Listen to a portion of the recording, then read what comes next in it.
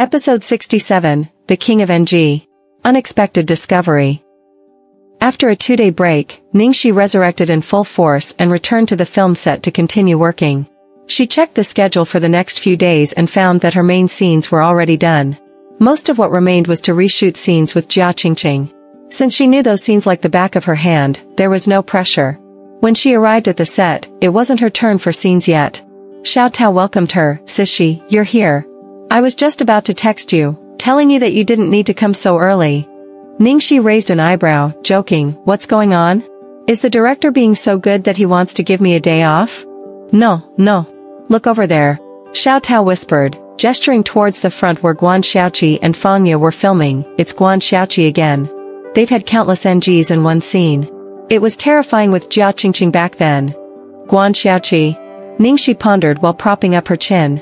"Yeah, she's the newly promoted singer our company is pushing. Her singing is terrible, but she has money. The money she invested is like flowing water. Initially, she insisted on acting, but the company evaluated her basic skills and found her acting and singing to be scary. So, they persuaded her to become a singer. At least, singers can use auto-tune in post-production. But what happened was, after investing so much money, she only did a few months as a singer, said she didn't want to do it anymore, and insisted on acting. So now, she's causing trouble in the entertainment industry again." After gossiping, Xiao Tao nervously reminded Ningxi, "Although we're in the same company, it's better to stay away from someone like her." Ningxi nodded slightly, showing a thoughtful expression. Actually, when she was in the apartment last time, even though it might not have been intentional, Guan Xiaoqi did help her once. However, before thoroughly understanding a person, she wouldn't act recklessly. Knowing this situation, Ningxi didn't leave early. Instead, she sat down on a chair. Since she had quite a few scenes with Guan Xiaoqi, it was necessary to assess Guan Xiaoqi's skill in advance. Not far away, the shooting of Guan Xiaoqi and Fang Ye's scene was still ongoing. Guan Xiaoqi played the antagonist, Consort Xian, against Fang Ye's character, Virtuous Consort. The two were constantly at odds, and they had quite a few scenes together. Ningxi took a distant look and, from what she saw, it was clear that Guan Xiaoqi was the one having issues. On the other hand, Gui Qixing, who was by her side, seemed like he was on the verge of collapsing. "Guan Xiaoqi. You're the favored concubine. Favored concubine. You need to be alluring. Charming. Your movements shouldn't be like a wooden stake. Also, your lines. Our drama doesn't use dubbing. It's all live sound recording, and your lines are as flat as reading a book. How can that work? Expression. Where's your expression?" Xiao Tao handed a pack of melon seeds to Ningxi. "Sishi, now you've seen it. I'm not exaggerating, right? Her acting is really bad. You and director Jiong are cooperating so well, and everyone thought we could finish shooting ahead of schedule. Who would have thought that Guan Xiaoqi suddenly appeared? She's truly the king of NGs." Ningxi remained silent. Objectively speaking, this wasn't a matter of good or bad acting. Because Guan Xiaoqi simply didn't have acting skills, she was a blank slate. In such a situation, the person acting opposite her was crucial. What made it worse was that Guan Xiaoqi had a feud with her acting partner, Fang Ye, and Fang Ye's acting skills were also mediocre. If Guan Xiaoqi could perform well opposite her, that would be a miracle. Finally, Gui Qixing couldn't take it anymore and shouted, "Click," exhaustedly saying, "Take a break for 10 minutes, no, 20 minutes. Guan Xiaoqi, adjust your state properly." Ningxi pondered, 20 minutes. For Guan Xiaoqi, it actually had no effect. Continuing in this pattern, Guan Xiaoqi would keep NGING until the end. Gui Qixing must have been aware of this too. Ningxi glanced in Gui Qixing's direction and indeed saw him sneak off to make a phone call, probably seeking help. Munching on melon seeds, Xiao Tao commented, "Director Guo probably wants our company to send someone else, but it's impossible. Guan Xiaoqi has a deep background, she can't be replaced." Sure enough, in less than 5 minutes, Gui Qixing came out with a black face, indicating that his plea for help had failed. Gui Qixing walked straight to Ningxi and apologized. "Ningxi, they delayed a bit. You might have to wait a little longer." Ningxi smiled and replied casually, "It's okay, director. You're busy, don't worry about me." While Ningxi was talking with the director, a quarrel had broken out between Guan Xiaoqi and Fang Ye. Fang Ye, gloating, was bad-mouthing to people nearby. "Ha ha ha, it's so funny. Certain people told me initially that their acting skills were top-notch, but their level is like this? Guan Xiaoqi remained silent, her face stern. Seeing that Guan Xiaoqi had fallen silent after being hit where it hurt, Fangya became even more smug. Having money doesn't change anything. With your acting skills, even if you have a mountain of gold and silver at home, you can't throw them to produce anything. What a waste. Guan Xiaoqi, who wasn't patient to begin with, couldn't take it anymore. I'm willing to waste as I please. Who are you to care? Someone like you, does your family even have money to waste? Sour grapes. Your envy has turned your eyes red. Look at your poor face. You. Fangya was almost infuriated to the point of spitting blood. At the same time, Guan Xiaoqi's words not only angered Fangya but also implicated all the other actors on the set with ordinary backgrounds. It was truly a well-crafted hate speech. But it wasn't surprising. A young lady who had been spoiled since childhood wouldn't be able to endure such humiliation and wouldn't consider others' feelings. Seeing the situation getting worse, Guo Qixing rushed over to mediate, looking harried. Xiao Tao, indignant, said on the side, "Oh my, Guan Xiaoqi's words are too infuriating. No wonder everyone dislikes her." Ningxi didn't express any opinions. She patted Xiao Tao on the shoulder, saying, "I'm going to the restroom." "Sure. By the way, Sishi, do you want anything to eat? I can buy it for you. It looks like you'll have to wait for quite a while." Ningxi waved her hand, "No need, thanks. Buy something you like for yourself."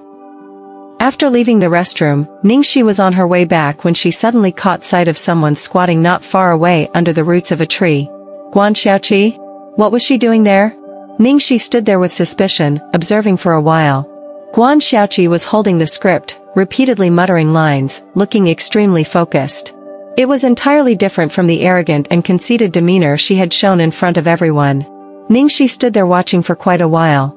Guan Xiaoqi completely failed to notice anyone nearby, repeating her practice over and over again. 20 minutes passed quickly. Ningxi returned to the resting area. The filming of Guan Xiaoqi and Fangya continued, and the results were almost unquestionably disastrous. Ningxi calmly walked over to the director, who looked like he wanted to bash his head against the camera. "Director, I need to discuss something with you." Guo Qixing wearily turned his head. "Oh, Ningxi, what's the matter? Tell me." Ningxi thought for a moment and then made a request. "Director, I have something urgent to attend to later. I really can't wait any longer. Can you adjust the scenes where I have confrontations with Guan Xiaoqi to be shot earlier?" Guo Qixing hesitated at her words. "Well, Ningxi, you've seen Guan Xiaoqi's acting. The scenes where you interact with her are even more challenging." "It's okay, director. Let's give it a try. Maybe she's just stuck on this plot, and changing it might help," Ningxi reassured. "How is that possible?" Guo Qixing sighed, shaking his head. Forget it.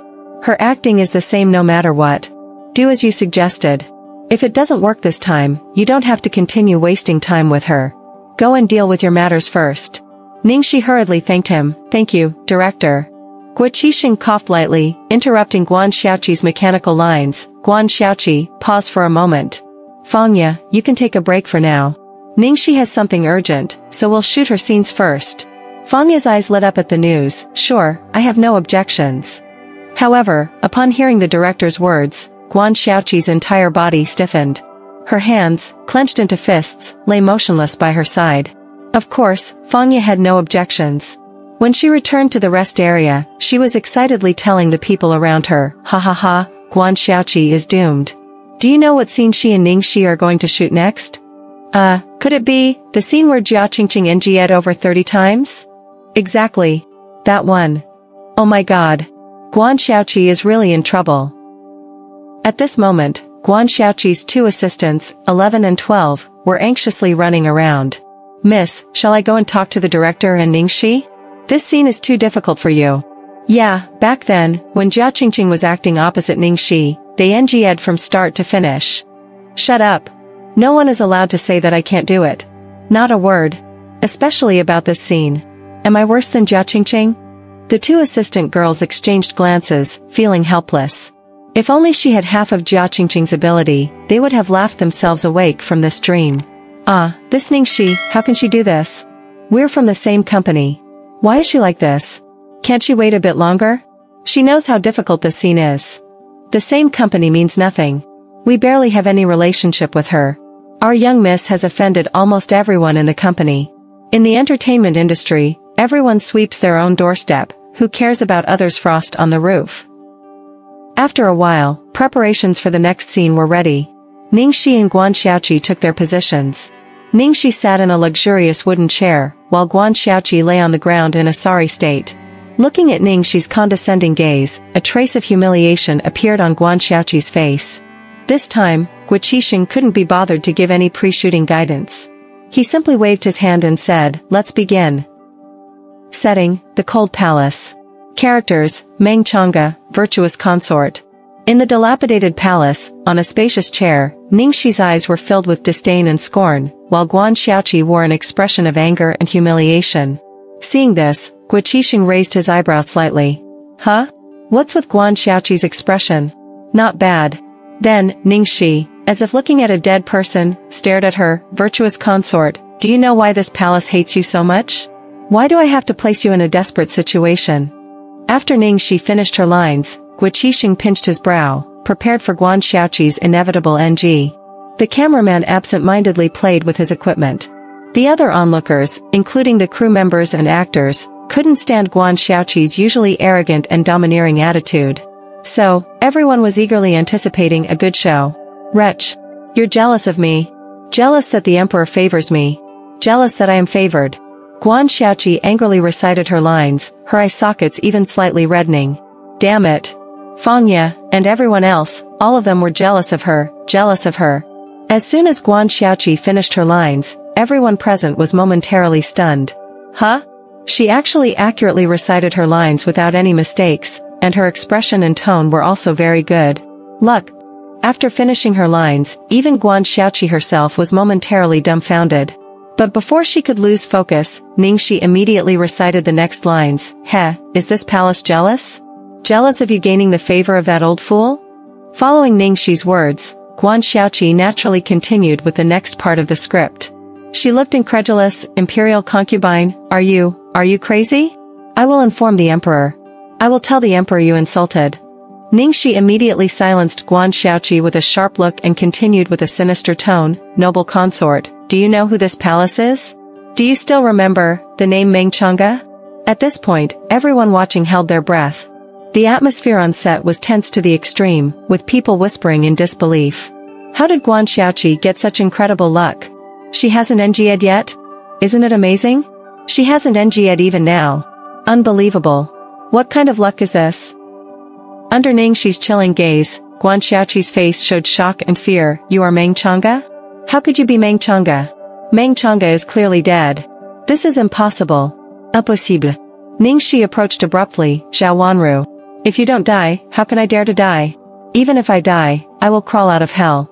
Dragging you, we will die together. Ah, don't come. Don't come. Guan Xiaoqi screamed in extreme terror.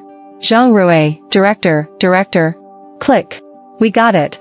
Finally, it was the assistant director who reminded, and the director snapped back to reality, quickly shouting, click. This scene actually passed in one take. At the moment Guo Qixing shouted, click, everyone didn't react. After a while, there was an intense discussion on set. Oh my god. Has the sun risen from the west? Guan Xiaoqi actually passed. And it's a one-take pass. It's too incredible. What kind of sorcery is this? Fangya's face turned ashen. She was the first to protest. How is this possible? Director, how could you let her pass? Her acting just now was not good at all. The expressions and movements were too exaggerated. Guo Qixing impatiently glanced at Fangya. Xiaoqi doesn't have a professional background like you guys. It's already good enough for her to perform like this. After speaking, he looked at Fangya with some dissatisfaction. When you act opposite Xiaoxi later, put more effort into it. If you get into the scene, she can get into the scene, understand? Director, it's clearly her. Fangya was so angry that she almost spit blood. Is it her fault that Guan Xiaoqi's acting is bad? At this point, the attitude of the others around began to change. The director makes sense. I thought it was all Xiaoqi's problem at first, but now I think Fangya also has issues. Absolutely. Why did Guan Xiaoqi pass the scene with Ningxi? Although Guan Xiaoqi's acting is bad, Fangya's acting is also terrible. She has been criticizing others while being no better. After this scene, Guan Xiaoqi practically floated back to the rest area. Her two assistants, one fanning her and the other bringing water, greeted her without joy. Miss, you were amazing just now. Yes, it was incredible to pass in one go. You performed so well. Guan Xiaoqi tilted her chin, looking proud. I told you earlier that there was nothing wrong with my acting. I just couldn't perform because I found Fanya's face disgusting. Do you believe me now? We believe. Miss, you're the best. It's all that Fanya's fault. Ningxi glanced in Guan Xiaoqi's direction, then walked over to Guiqixing. Director, how was this scene? Any issues? No issues. Very good. Guiqixing's face was beaming. Ningxi paused for a moment, then seemingly casually said, Director, I think Guan Xiaoqi's current state is pretty good. Shooting the next scene immediately might yield better results, don't you think? You make sense. I'll have them start the next scene immediately. Oh, by the way, if you have urgent matters, go attend to them. Guiqixing nodded. Alright, thank you, Director. Ningxi nodded and left. Xiao Tao followed Ningxi with a puzzled expression. Sishi, what's up with Guan Xiaoqi? She actually passed in one go. Must be just good luck, right? Ningxi replied, probably. I know. Sishi, do you have urgent matters? Do you need my help? No need, you can go off work now. Okay, thanks, Sishi. Xiao Tao happily ran off, thinking she would have to work overtime today, but unexpectedly, she could leave early. Ningxi removed her makeup and changed her clothes, walking along the corridor towards the hotel. At this moment, a hand suddenly reached out from the side and hooked her shoulder. TSK, Ning Xiaoxi, not bad. A hero saving a beauty? Ningxi threw off Jiong Muyue's hand, patted her shoulder as if there were no dust, and said, what's the matter? Do you have an issue? Jiong Muyue, indifferent, hooked his claws over again. Aren't you usually indifferent to others' business? Why did you help that annoying woman, Guan Xiaoqi, this time? Ningxi touched her chin. Guan Xiaoqi helped me once before. I just returned the favor. I don't like owing favors. Besides, regardless of her personality or character, it's clear she truly enjoys acting. She had a good impression of those who genuinely loved and were passionate about acting. Jiang Muyue looked speechless. You're really compassionate. What do I care if I'm compassionate or not? Ningxi gave him a white look. Didn't you say you didn't have scenes today? Why are you here on set?